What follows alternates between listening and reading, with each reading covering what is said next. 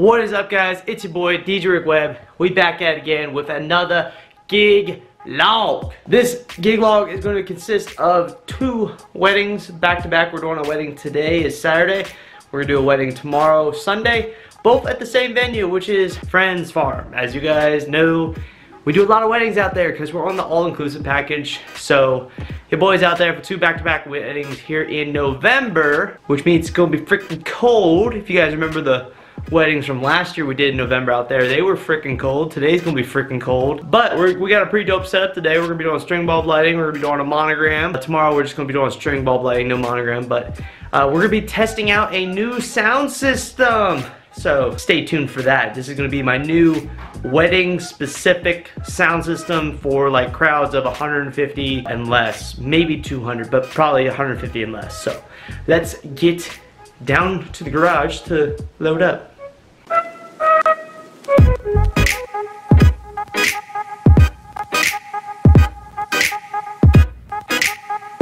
We load everything in the back of the truck because we're going out to Friends Farm, and you guys know it's hard as hell to get a trailer down there. But we need the trailer because we are doing string bulb lighting. And for anyone that thinks that string bulb lighting is really hard to do, this is literally all we need. We have 3 totes, which is more than what we need. One has got all of our cables. The other 2 are like full of the glass string bulbs. We got our base plates, and we got a pole. Now obviously we get to take advantage of trees to be able to attach to at Friends Farm, but if you weren't doing trees, all you need to do is bring more poles and bring more bases, and it literally takes up like no room in your trailer. So if you guys want to get into string bulb lighting, let me know. I can film some videos, show you guys how to make some money doing string bulb lighting. Leave it down in the comment section below. This is filming on the new Canon G7 Mark III. They finally upgraded the firmware so the autofocus is good. I don't know about the coloring though. The coloring seems off to me. It might just be the screen, I don't know. But yeah, we're gonna be on the road to Friends Farm, but we're gonna stop at Walmart for hand warmers. Yeah. We have returned to Friends Farm. Okay, got some Wendy's today. We're gonna get started on string bulb lighting. Same string bulb lighting that we did last time. Well, I guess that was 2 times ago. I don't know at this point. It actually is not too bad out right now. They got like some propane. They got some propane heaters, and yeah. We're gonna run from that tree to that pole to that tree to that tree. So you guys really want some more detail on how we do everything that we do. So here is the Georgia Expo. This is a 75-pound base plate. It has the pin in it for our pipe and drape pole. We're also going to stack some rubber weights on top of that. These are 30-pound weights. All this is Georgia Expo. So this is a slip collar pole. It'll go up 12 feet in the air. What we do is we have these clips. I will link these in the description down below. These hook in right here, and then we have these connectors right here that we can attach our cables to. Our cables have these little couplers that you just screw together to keep the cables nice and taut. And what we're going to do is we're going to run this cable over to that tree, wrap it around the pole, and use another coupler to attach it over there. And then we're going to raise it up, and then we're going to clip all our string bulb lighting onto it and repeat the process going over to that tree and back. And there you go. There is string bulb lighting. I did want to point out that other than the Georgia Expo poles themselves, those little like clamps and the wire itself, all that comes in a kit. It's linked in the description down below if you guys want to check it out. The main reason we run a wire and attach the bulbs to it is just because of how long these strands are. If we were doing runs that were like maybe 25 feet total or less, maybe like 20 feet, we would just run the bulbs themselves. But when you're going longer distances, the plugs themselves might come out undone and the bulbs fall. So you really want to use wire really in all situations. But if you're doing shorter runs like 20 feet and under, you can really just run the strands themselves, and the strands themselves can support the weight. So we're going to unload the truck now and move on to our reception setup as well as our ceremony setup. Ceremony, we got the little battery powered rig, so it's going to be super quick and easy, but we're going to get started on that.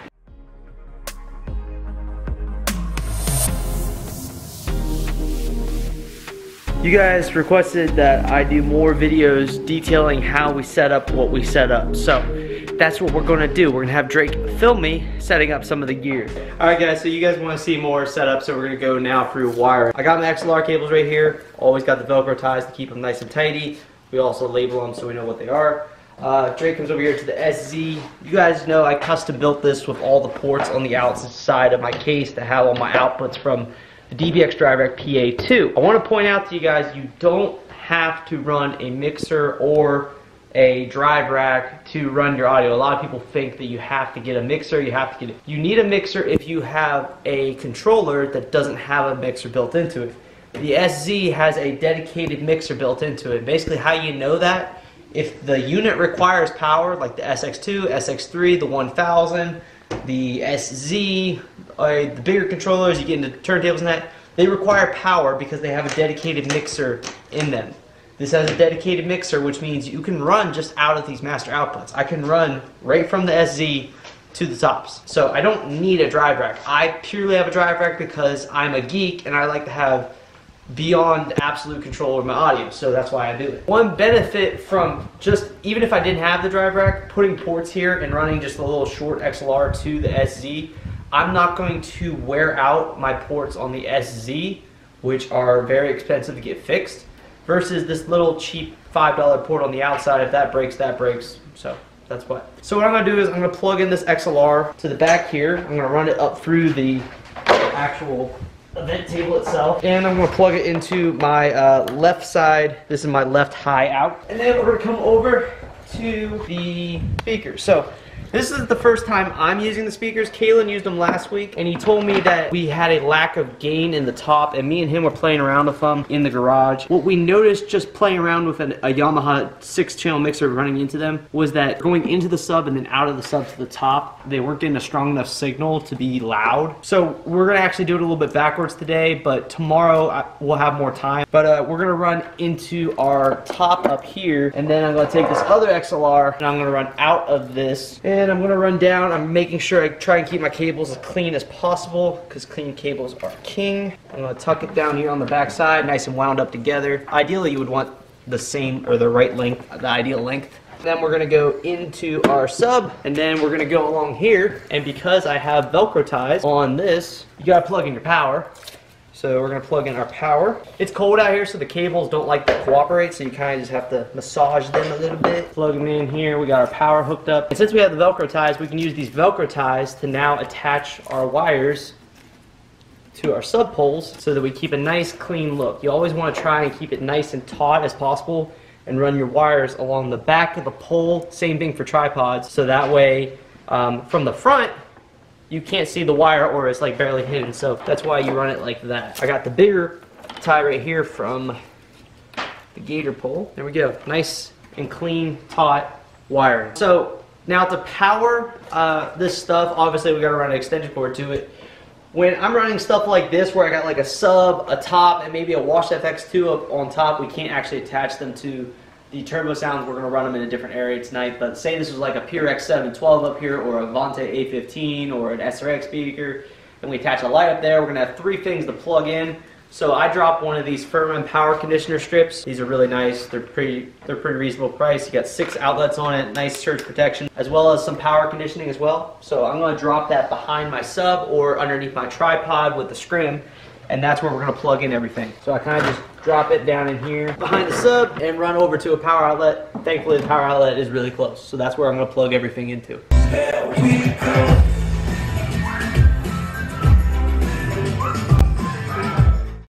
Alright guys, we'll bring forward, also switch cameras, but we're all set up. We're all ready to go. So this is going to be in a separate video. Yes, I grabbed my broken, destroyed glove, but the monogram here, I made a whole entire separate video that's probably already out now on how to do animated and regular static monograms like this one behind me. But we're also got both of the Wash FX2s on gravity stands at the back. So we're all set, ready to go. I need to go change and we're gonna get it rocking. If you guys didn't get the gist here, we got the animated monogram. All of my monograms are from ProXdirect.com. It's really awesome. They have this website that you can send to your clients that they can look for all the animated monograms that they could possibly get, but there's no pricing or anything like that. So that way you're covered on pricing. You can charge what you want, but they can see all the designs and see what they want. Gator Frameworks sub poles, JBL PRX 715 XLF subs, heater, cables, all HOSA, ADJ Event Table Mark II, SZ case, laptop stand built into it. We already went through all this. I got a new Show Express box now. Shout out to my boy on Instagram for hooking me up with this. So now we don't have the ginormous one here. We're just using the little tiny one right there. It made setup a lot easier and it saves a lot of room. Also, we're trying out Sennheiser digital. Kalen's already used it out here a couple times. He says he loves it, so I'm gonna see how it is to run the wireless audio down to the LED Systems Mount 5 Go. And for anyone asking, I've commented before, but the Alto Stealth system, I threw that in the trash. That thing's a piece of crap. It was cutting in and out like left and right at both the last time that I used it, so it's in the trash. We're gonna use the Sennheiser digital now. So I'm gonna go change and we'll get you rolling here.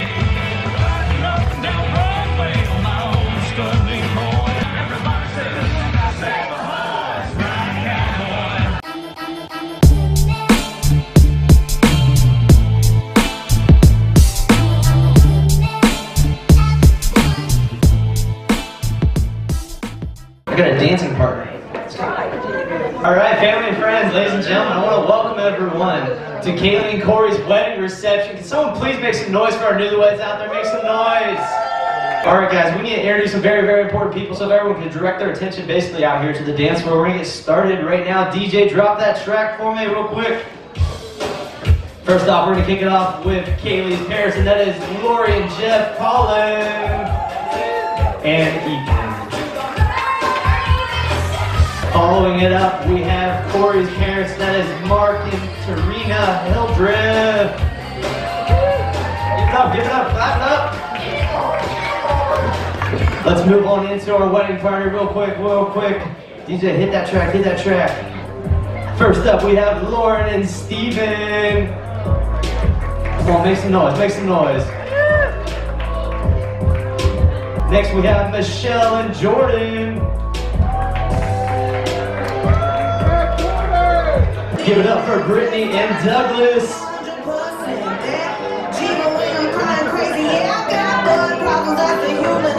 Keep your hands going for Taryn and Brian.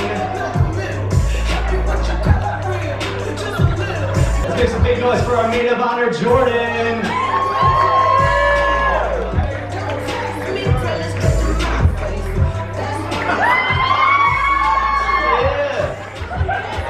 We got a special guest here. We're gonna introduce Brandon.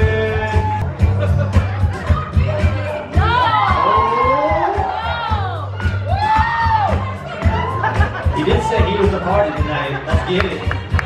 If everyone can please, I need you to make as much noise as you possibly can. Scream, shout if you wish. It is my honor to introduce for the second time tonight, Mr. and Mrs. Hildreth.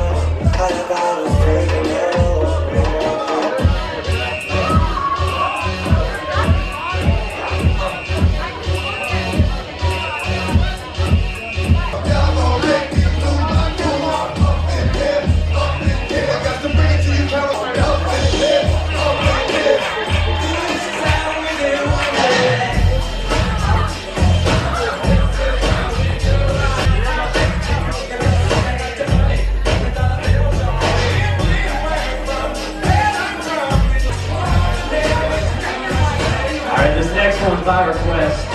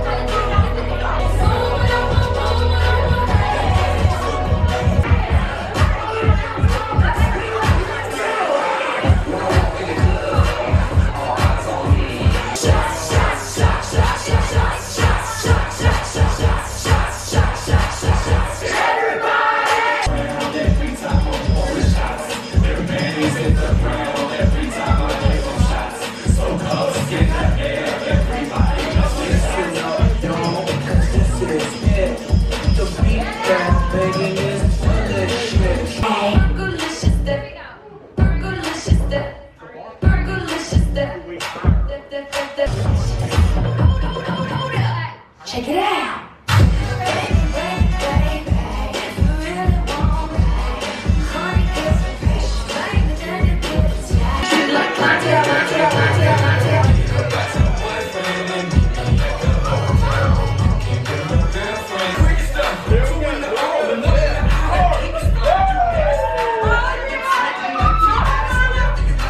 They came to party.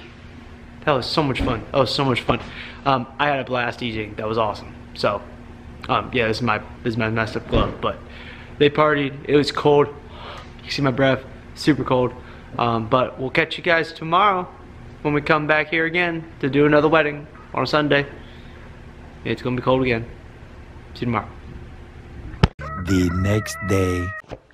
We back out of Friend's Farm, and it's a lot nicer today. Let me just say, it's like 60 degrees out right now. It was literally 30 and under last night, so a lot better today. We have no monogram today, same setup as yesterday. You guys got walked through all that. We're gonna get everything tuned up, ready to go, change and chillax, and we're gonna get this second wedding Sunday on the road.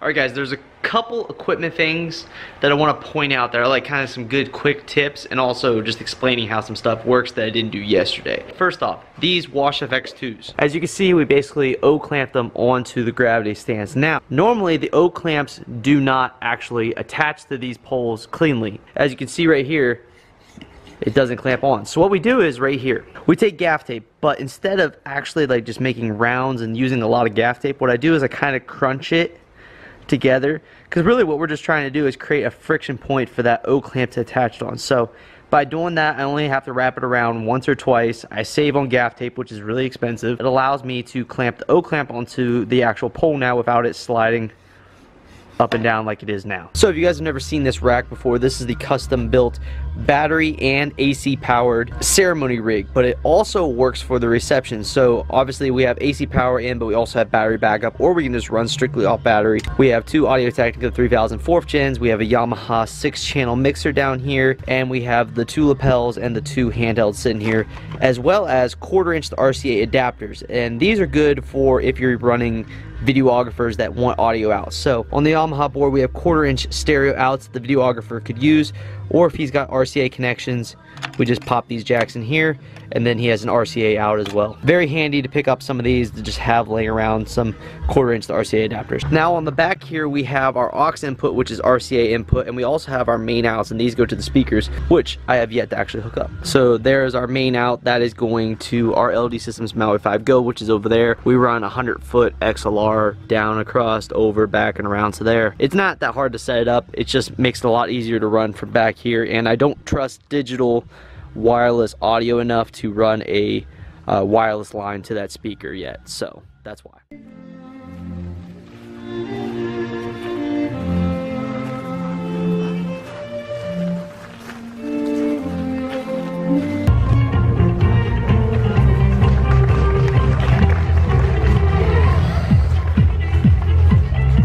So, just a little background to explain to you guys. So the beauty of the drive rack is I got two zones basically set up. So zone 1 is the Maui 5 Go down there, and then zone 2 is the speakers here. So you guys can hear it's playing down there, and then I can turn these speakers on as well. Right here is our zone, so we got the Sennheiser wireless digital plugged in here and plugged in way down here. Down there is where the Sennheiser is plugged in. I gotta give a shout out to my boy Nick Spinelli for turning me on to the Sennheiser digital. By far a thousand times better than the Alto stealth system. This thing last night, no dropouts, no nothing, solid all freaking night. And this is actually a decent distance, like probably around 50 feet over there projecting too. So Sennheiser digital, highly recommend. Also, I realized I didn't compliment or say anything about the Turbo Sound IP300s we're using. It's different. And what I mean by that is it's not necessarily a point source, so it's not directional. You don't have that like tight beam of sound. It's just like 180 degrees, like equal sound in all distances, which is just, it's different to me. These things get loud. They outrun these JBL 15-inch subs. They outrun those subs. People online actually told me that they use them with the VRX 918s that I have, so I'm probably gonna try that out because these things can outrun these 15-inch subs. Turbo Sound IP300s, they retail I think for like $350 a piece, which is a pretty good deal, especially if you already have subs. But yeah, that's my review. I really like this setup. This is probably gonna be the new system we're gonna be using for weddings and stuff like that. And we'll probably bring gravity stands and do the Wash FX2s like this. I just like it, it looks better. Also, I'm really liking like doing wash lighting from like the side or the back instead of from the DJ thing. It just tends to look better when you're on the dance floor. It's just my personal opinion. But we're in the cocktail portion right now, and yeah, let you guys know if anything interesting or exciting happens, so yeah.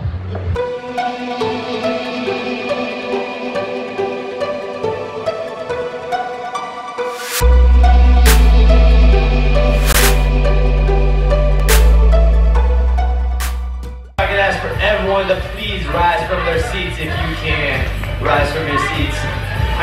everyone to put their hands together, make some noise, scream and shout if you wish. And it is my honor to introduce for the second time tonight, Mr. and Mrs. Craig Turner.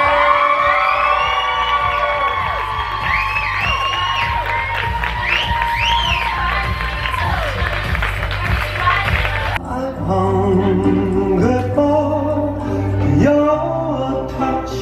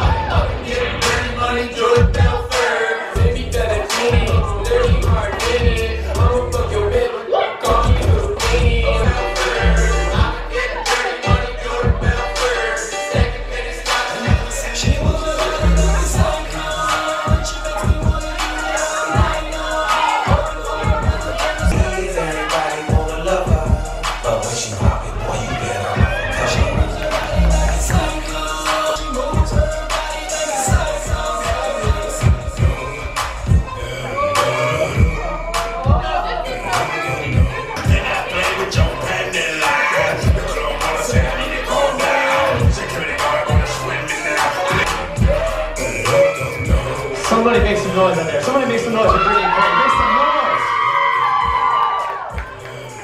noise! Unfortunately, it's that time of the night. It's time for the last song of the night for Brittany and Craig's wedding reception.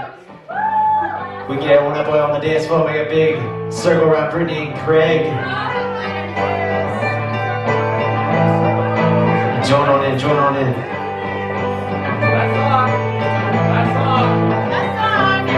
Closing time. Open all the doors and let you out into the world.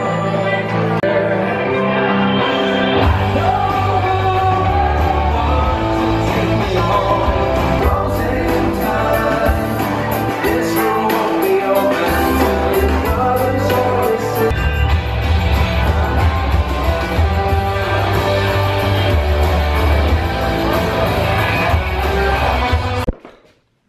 It's over. We broke down all this up here. Moving on to our string bulbs, and we are done. We out. We out.